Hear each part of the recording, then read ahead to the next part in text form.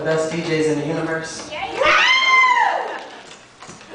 And we have been in each other's spirit and like surroundings for a long time, and we have not done something together, so we thought we might try it. I actually thought we might do it, and we'll see if it was supposed to be tried later on. So, so this is called Borders.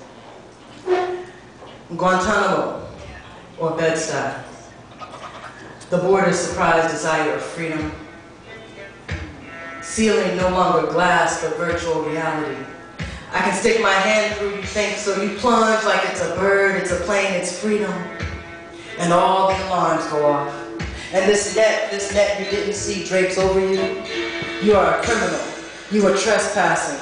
Didn't you see the signs?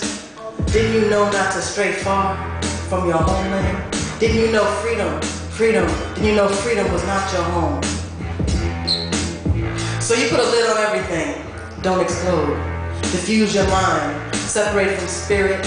Let your hands refuse to acknowledge your fingers. Separate everything in the back of the refrigerator and push the refrigerator next to your bed. Turn on the refrigerator and dream within its incessant hum. Someday you will dig a hole in a lot littered by people who do not know their beauty and bury the refrigerator. But for now, microwave dinners, frozen tater tots, and canned greens suffice. Match the drab paint peeling from your insides. You could have used the cream corn to patch the walls, but you are comforted by the sight of blood. Something about the pain reminds you longed for freedom once nearly tasted sky, and for a second you recall the cold wind was necessary and hot enough to keep you reaching through the net with your screams. For a moment, you remember you heard your own voice for the first and then the last time within a fragmented second, when the net branded you, poor and destined for lines again. And sometimes, when you roll over to sniff another line of coke into your nostril, another line of standing disappears. And it's all vague. It's all vague how you grew up believing the smiling moon followed you to your grandmother's and withstood your father's drunken ramblings. It's all clear and murky after that.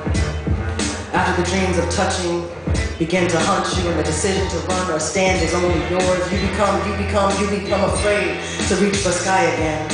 To touch that laughter which shatters murkiness and pain. That laughter that is indistinguished from music and sobbing. That laughter that leaves letting pain reconnect with your body like a highway junction, like blood clots, like tiny knots like history. Leaving tiny knots like history in your back and your shoulders. You learn to numb the fragmentation, refuse laughter, hate the temporary.